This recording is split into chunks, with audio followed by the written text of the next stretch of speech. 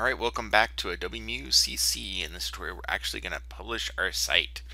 So at this point, what you could do is you could preview your site and just make sure that everything works okay. As you can see under my portfolio, I have this video page here.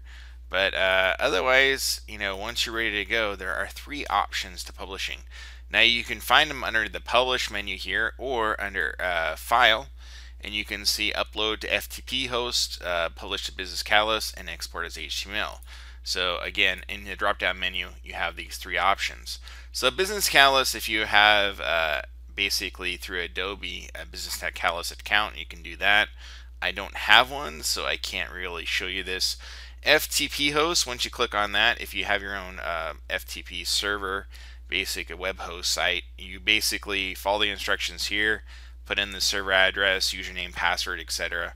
Again, I'm not going to show you this route because it's just a little bit more in-depth. The last way is export as HTML, and this is the quickest, easiest way to go about this. So when you click export as HTML, basically you need to create a URL for this. So I'm going to put in here zombiesite.com.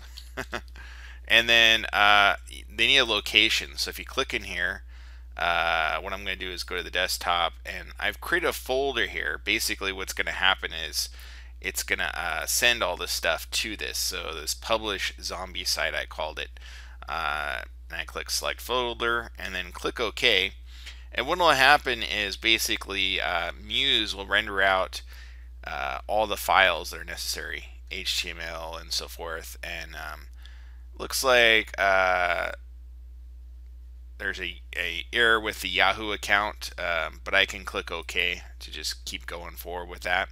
So let's check this out. So what I'm going to do is I'm going to go to actually I can go first to the file management system here and go to that folder, and let's take a look at it. Let's see here. So I'm on the desktop, and we are looking for the publish zombie site. So in here you can see all the HTML files, the about, the contact, index, etc.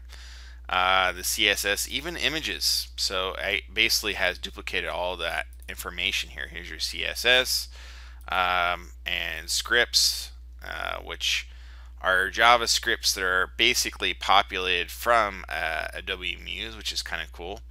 But now you can actually edit these through Dreamweaver. So I just want to open it up so you can see that.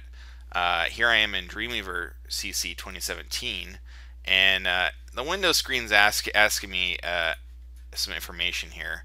But now I should be able to go to after I choose a theme here, and the workspace, which is really annoying. They have these little pop-up things that it's allowing me to choose. Oh, here I can X out.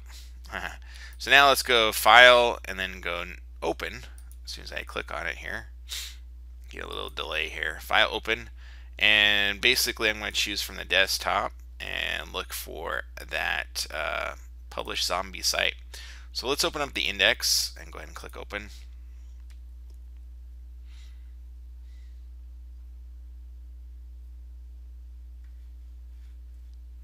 So here it is. It's actually opening. It's taking a little bit here. But as you can see, here's the actual code view and the actual design view. So which is kind of interesting. I mean, you can basically adjust things along here. Now I'm getting lots of pop-ups because this is the new layout and so forth. It's asking me about all this new features.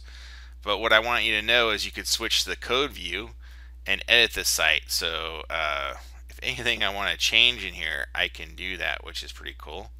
So for example, the title, if I want to change the title instead of home, I could title it whatever I want. And as you can see, it has lots of div IDs throughout. And again, Muse has populated this whole thing. If we go to the split view, or we can go to the live view and actually see the site. So all this stuff can be edited through the CSS, and you can see that as we click through here. We have the site global CSS. We have the index.css. So anything that you want to adjust in here, you have that option.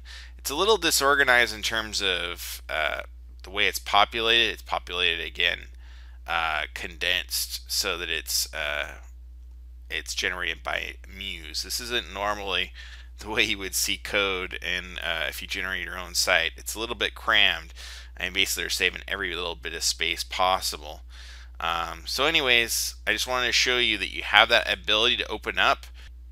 So let's go back to the actual folder so we can look at this site. Go ahead and open it up here.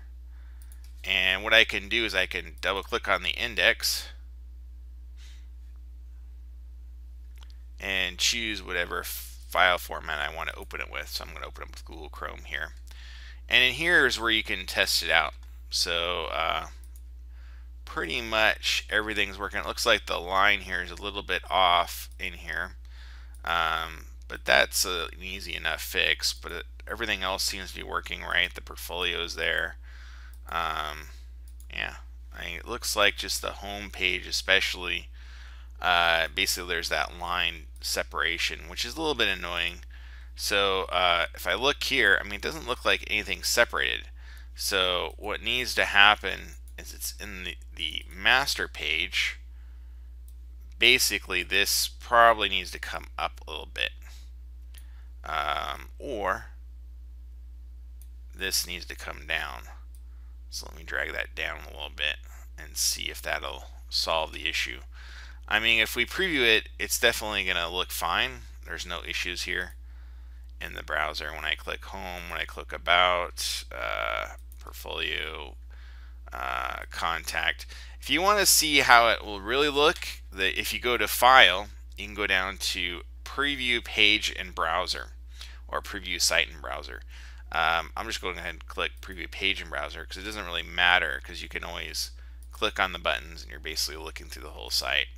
So here it looks fine, as we can see.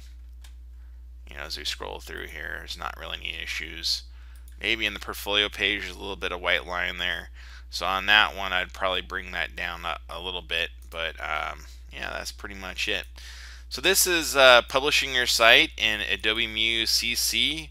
Looks like everything's working out okay. Until next time, see you soon. Cheers.